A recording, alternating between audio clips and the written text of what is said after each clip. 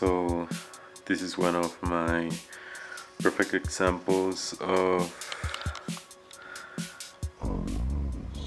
creating like ecosystems that everyone benefit from each other and try to live as natural as possible in an environment.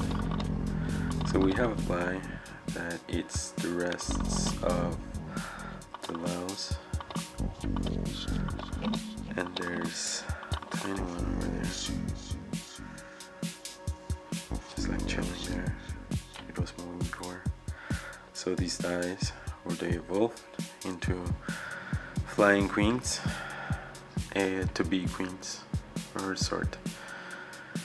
And yeah, then other insects feed from the bodies, which have enough sugars to make a really nice snack, I would say.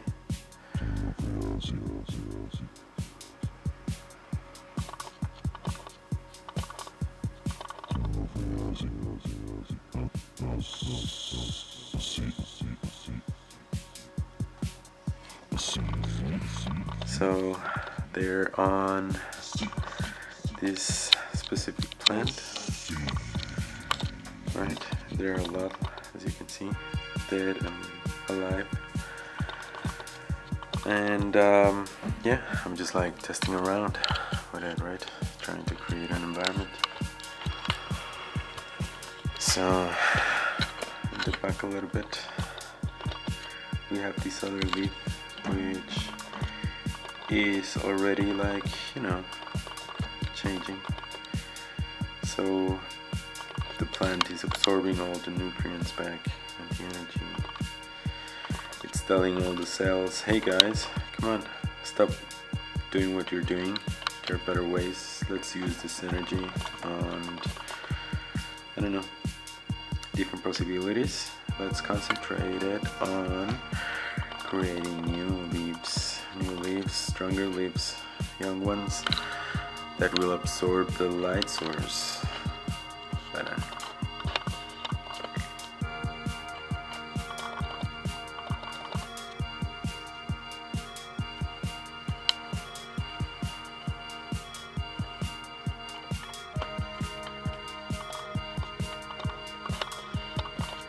So this is an alocasia, I think.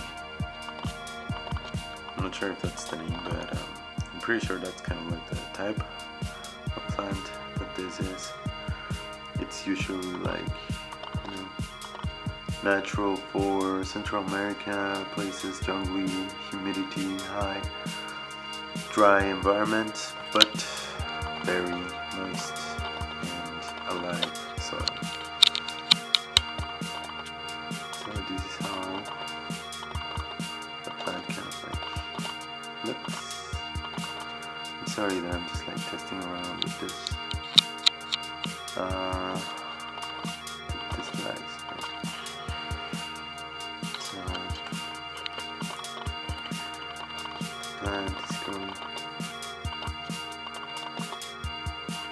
growing enough to stay alive and to absorb as much energy as this environment gives, which is a complete organism.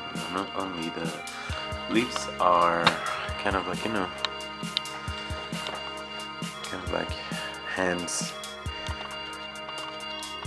with the palm open to the sun, getting all the energy from it and transforming it into food and minerals and energy that the plant can use to grow better roots, stronger leaves, stronger structures, and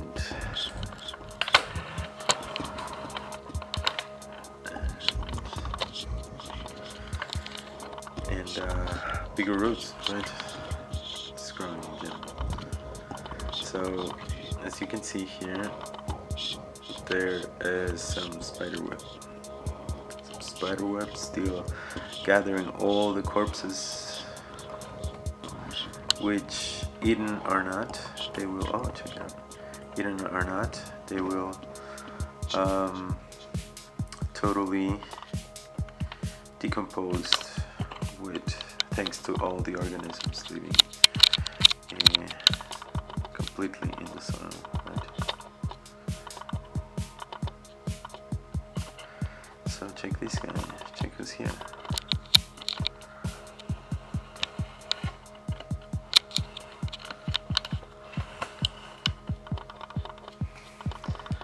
That's what I mean, right? And this guy totally feeds itself from,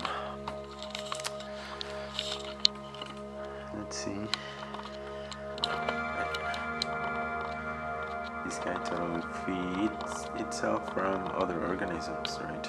Or decomposed material, leaves like these ones, these dead leaves, dead roots. Like you can see, there's some fungi kind of growing there, but this guy kind of like likes to being in that environment, you know, decomposed material, so it can absorb it and poop it, and if it poops it and falls into the soil again, then the organisms are gonna take care of the rest.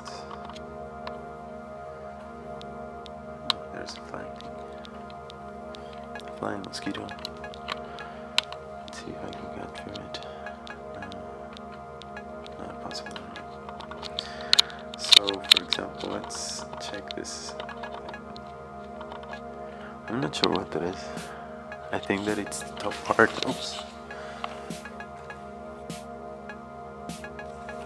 It's kind of like the top part of, I'm not sure, which is dried already, right? And again, well, the more agents an environment can find, the better usage of space and energy works, right? So all this pot, which is a terracotta pot, right, which is like a clay pot, it's kind of like big. I think that it's, let's see, so at least 30 by 45, 30 by 40, and I have this concept, which is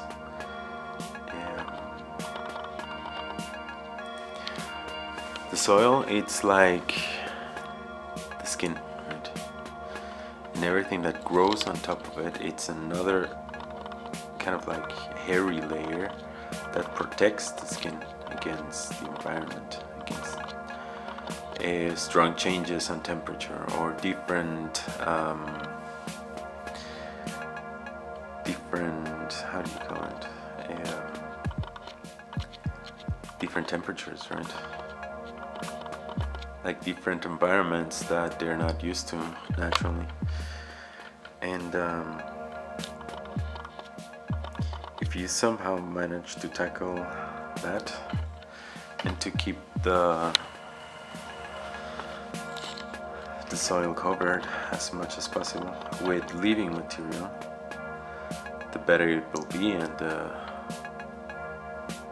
better they benefit. Right, so this guy is like exploring that place, I don't know. And yeah, like there are other things around here. You see this plant? Let's try to capture it. Oh, I think that this is like way better manually. So this plant, it's beautiful. It has that coloration.